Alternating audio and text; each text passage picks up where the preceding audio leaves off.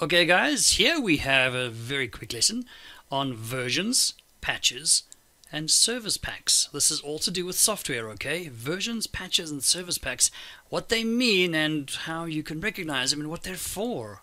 So let's get started. I'm going to just take you through versions first, and then we'll look at patches, and then we'll look at service packs. So it's just so that you guys know what this is all about. Right, so you get a piece of software. You get a cool application, and it comes out, and it's version 1. Version 1.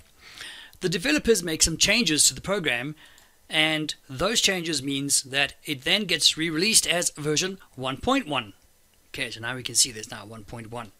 Then perhaps the developers do a couple of more changes, make a fix here and there, minor bits and pieces in the code, of course. Now it becomes version 1.2. Then they decide, okay, you know what, let's just add in a whole bunch of new features. We fixed up everything and let's add in some new features. That becomes version 2. So we've gone from version 1 all the way through to version 2. So version 2 will be a new version, whereas version 1.1, 1.2, they're still part of version 1. Okay, but just with like a couple of changes and fixes here and there. Versions sorted. Yes? Yes. Let's look at the next one, patches. So you have a piece of software, okay, a version 1.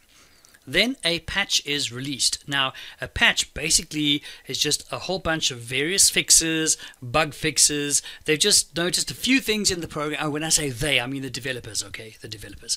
So they noticed a few things in the program that needed fixes. They created a whole lot of fixes and some bug fixes, and that becomes a patch. Okay, so the patch is just a collection of all the little bug fixes, and then that becomes version 1.0.1. Okay, so it's just a way of naming it. I'm not going to get into versioning because that's not what we really do in CAT, but there you can get an idea of what a patch does. All right, various fixes and some bug fixes. Okay, service packs. Right. Now, service packs.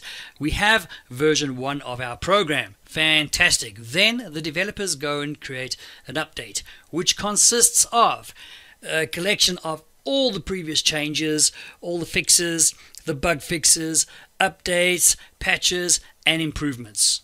So that is a whole collection. So a service pack is like an entire collection, and then that gets released, and it either could become a new version. Okay, it depends on what the developers are doing, but normally you'd have version 1, apply the service pack, version 1, SP1, service pack 1.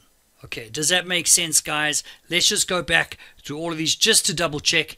Okay, so there, I'll just have the versions up there. So there you can see version 1, some changes, version 1.1, couple more changes, version 1.2, some new features, not just minor changes, version 2.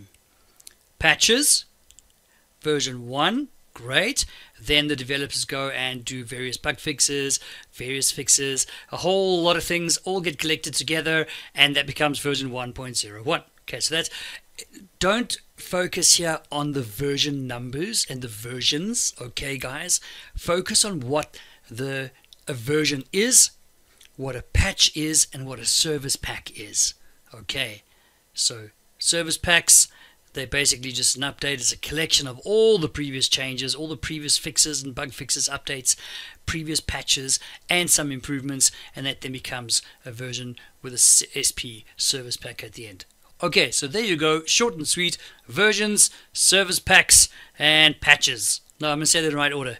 Versions, patches, service packs. There, that's better.